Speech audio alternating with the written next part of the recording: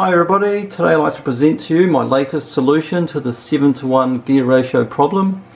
Here it is. It does look a lot more complicated than you'd think it would need to be, but I'll just give you a quick demonstration of how it works. So over here we've got the crank handle, that's our input, and over here we've got our output. So the idea is that we're going to create a 7:1 gear ratio between the input and the output over there, and I'll just demonstrate how that works. So we turn the handle, got 1, 2, 3, 4, 5, 6 and 7.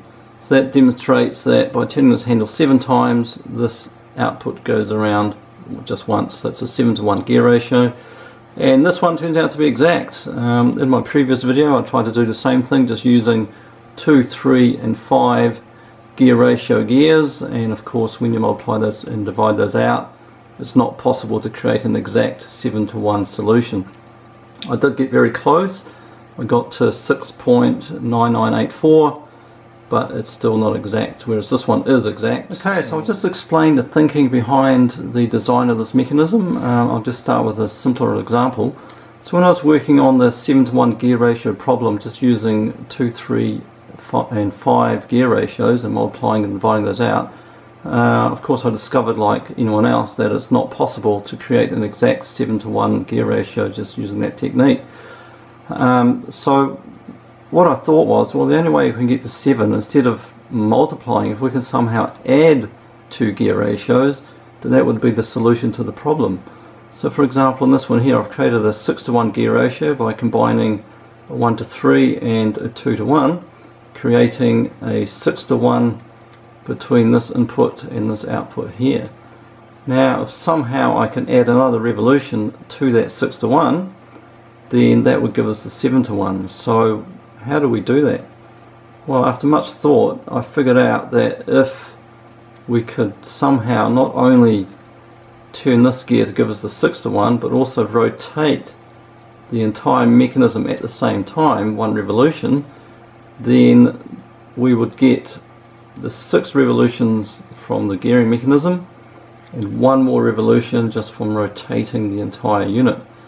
And that was my breakthrough to be creating this. So that is essentially what I've done here. We've got this fixed wheel here, we've got this tuning mechanism there, and we've got this has got 60 teeth, this has got 20 teeth, so the gearing between this and that is a 3:1, and then I've kind of created this elaborate 2:1 gearing ratio from the edge there back to the center, which connects to this shaft here, and I've sort of made it symmetrical so that the whole thing's balanced, which makes it look more complicated than it probably needs to be.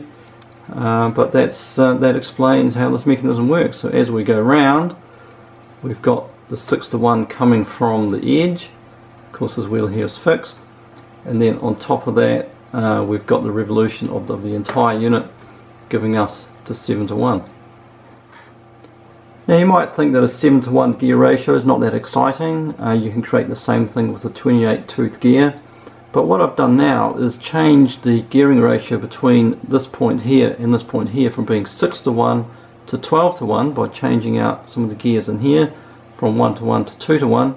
And what that means is that the overall gear ratio is now going to be the 12 plus the 1 from the revolution of the overall mechanism, giving us a 13:1, which of course is not easy to create using normal gears.